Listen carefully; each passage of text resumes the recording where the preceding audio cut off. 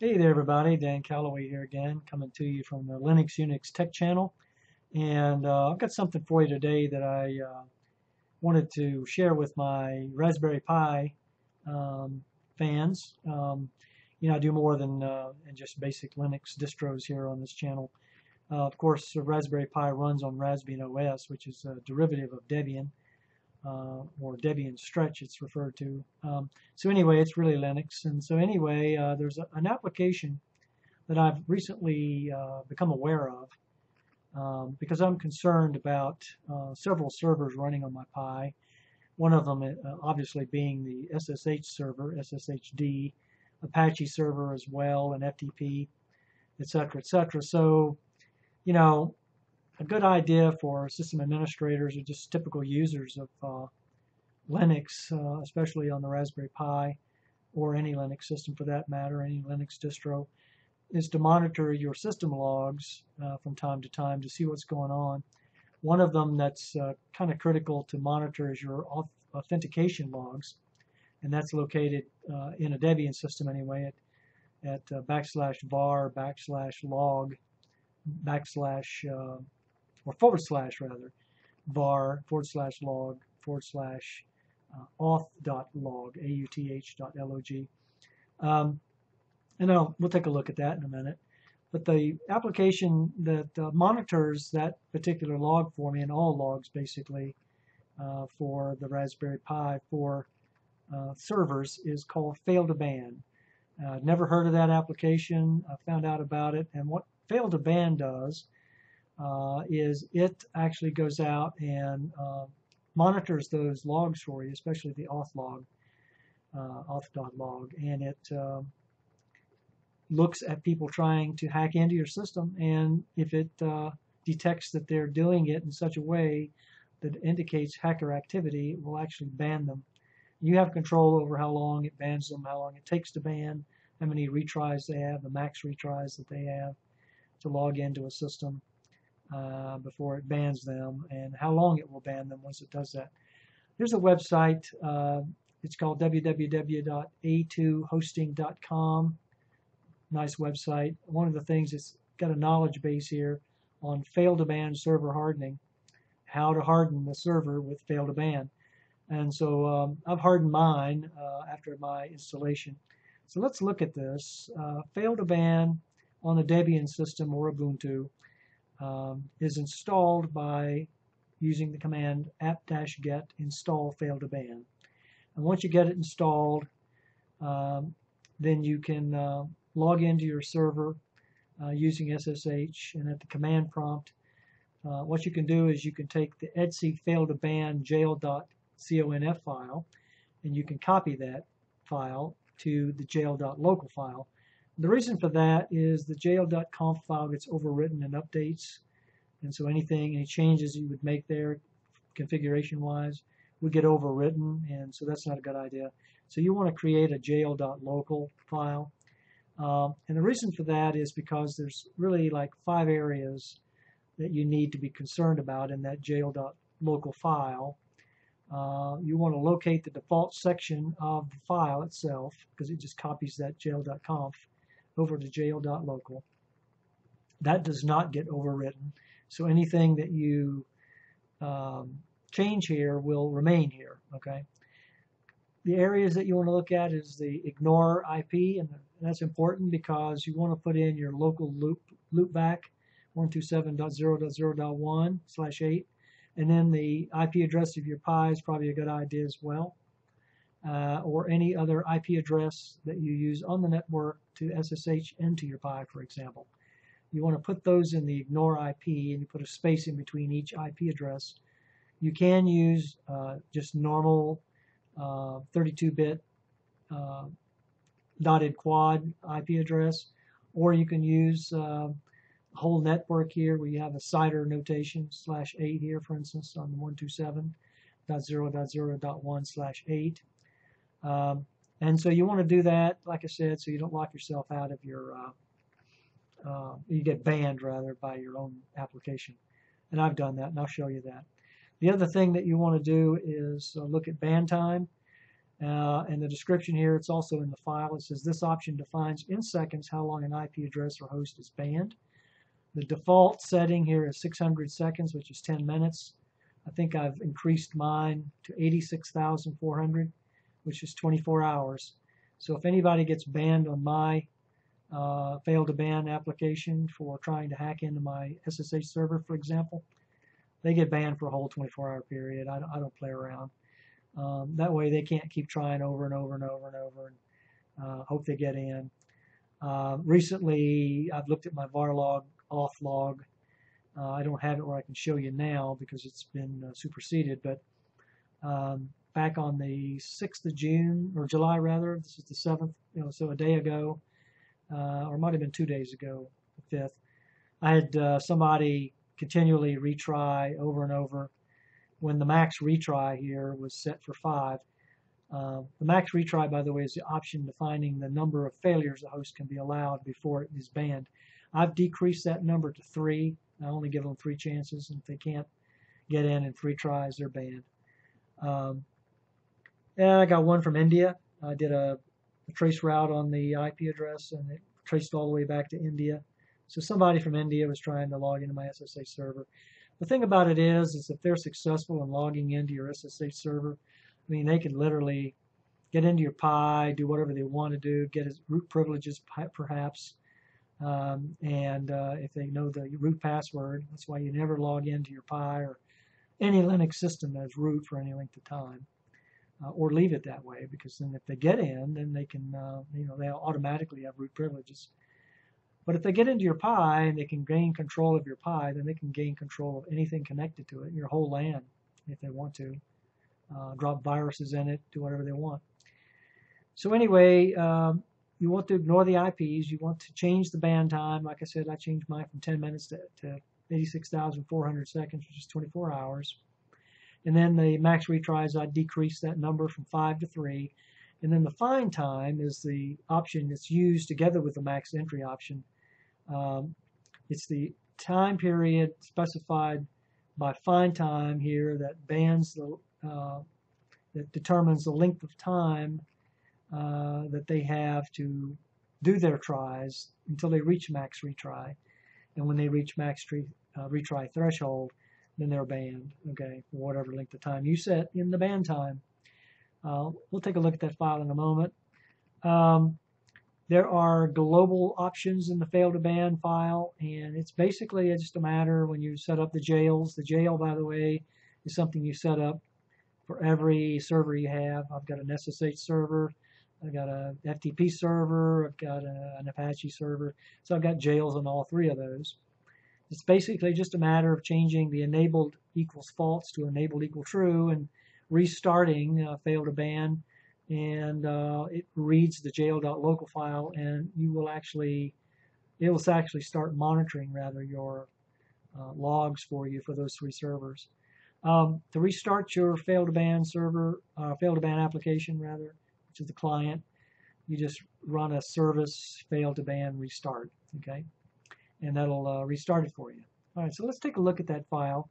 Let me open up my application here called MOBA Xterm in Windows 10. I'm on my Windows 10 platform. Go to full screen. Let me get into my PI here. And when that pulls up, then I'll go and bring that over. Let me increase the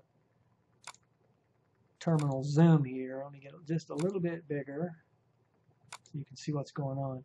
All right, so I'm in my PI. Let me log in as root. Told you that you shouldn't be doing this, but I'm going to have to do this, so I need to get in and take a look at some things. It's okay to do it for short term, just don't leave it logged in this way. When you install fail2ban, let me do a where is fail2ban. It gets installed, PREIS, fail2ban. Okay, fail2ban gets installed at etc fail2ban for the configuration. And then there's a man page, user share man1. All right, so we want to go into etc fail2ban. So let's do a cd etc fail2ban. All right, and then let's look at a listing on that. And here are the files. I've made a couple of copies here, fail2ban.conf and my jail.conf file. But what you want to do is you want to copy this this jail.conf file, and you want to copy it to a jail.local file, because this one, as I told you, gets overwritten. So you want to copy that one. So I wanted to get into nano jail.local. Sorry. Back up here. All right, so let's get back in here again. I wondered why I was having to reset this. Okay, so I've already done the ignore IP. I already put that in. I've got 3 IP addresses. Come down here for the band to time, and I've got 86,400 seconds. The find time is 600 seconds, which is 10 minutes. So that means that a user on the outside has 3 attempts here with a max retry of 3 within a 10-minute period, which is the threshold period. If within that 10-minute period they try 4 times and they can't get in, they're banned, okay? And they're banned for a full day based on the ban time, which is 86,400 seconds. All right, so let's come on down the file. And here's where you need to set up your jails. And so we get down to it here. Here's the jail section. I've got an sshd, which is the daemon server for SSH, and I've got enabled equals true, and that's one jail.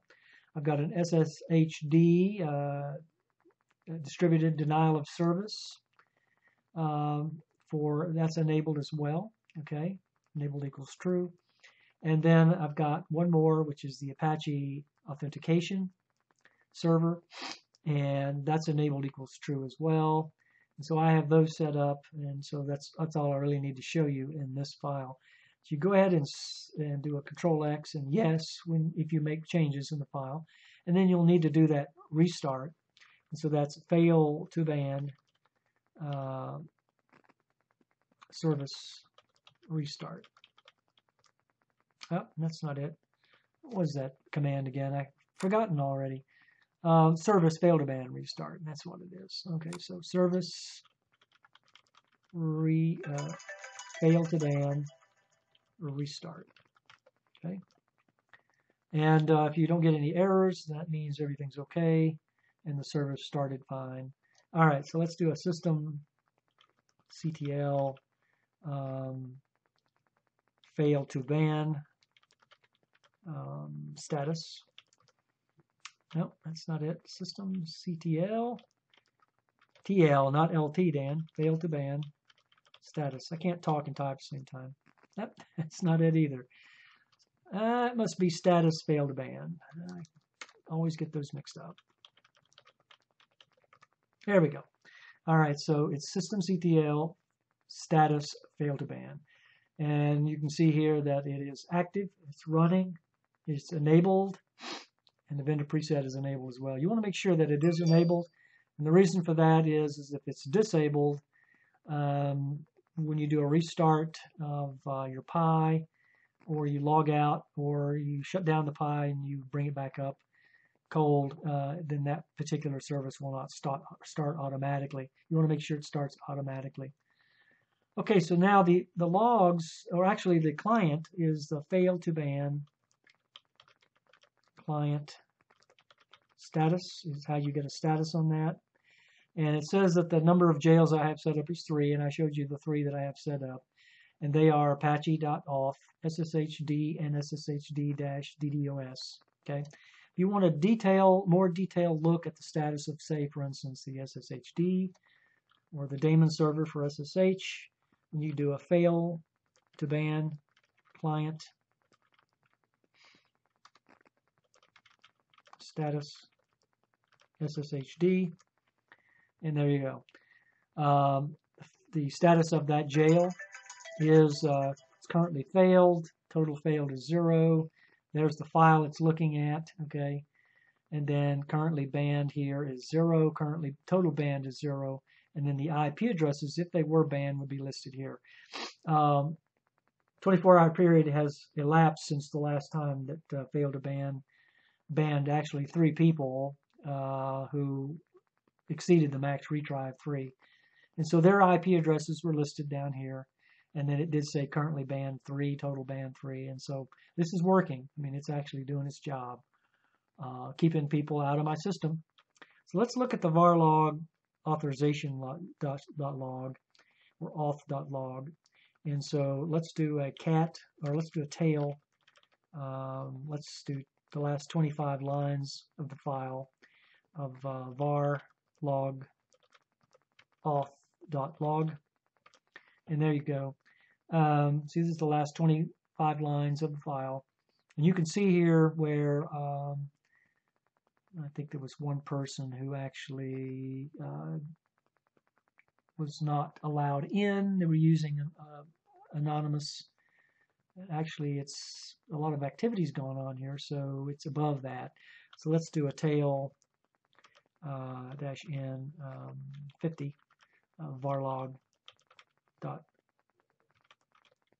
log auth.log. Told you I can't type and talk at the same time. Here we go. Authentication failure. Okay, here's one authentication failure. That was a PAM Unix.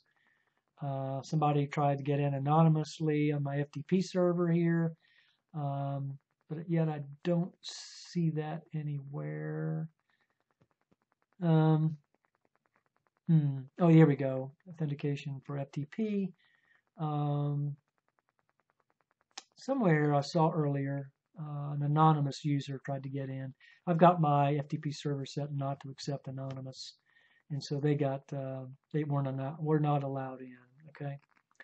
Okay, so this is called fail2ban, and it's a great little utility. Highly encourage anybody that's running the Raspberry Pi to download fail2ban and set that up. It's easily installed in Debian. Have to get install fail2ban, and then just follow the directions and set it up. Set up the jails as I showed you there in your jail.local file, and you're good to go. Restart it and leave it running, and it'll protect you, keep you from getting hit by hackers. And so take care, and go ahead and hit that like button in the bottom there. I'll put a link out to the website for hardening your fail2ban when I upload the video, and go ahead and like the video if you like it, and on YouTube. It's the Linux Unix Tech Channel, Data Pioneer, and you have a nice day. Take care.